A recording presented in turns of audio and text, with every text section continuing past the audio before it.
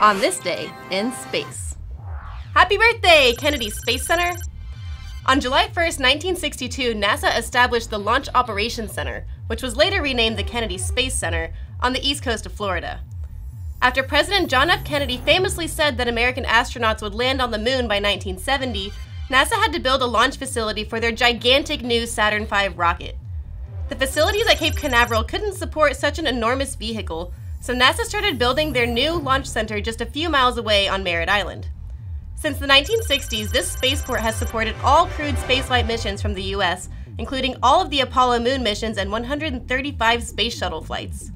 And that's what happened on this day in space.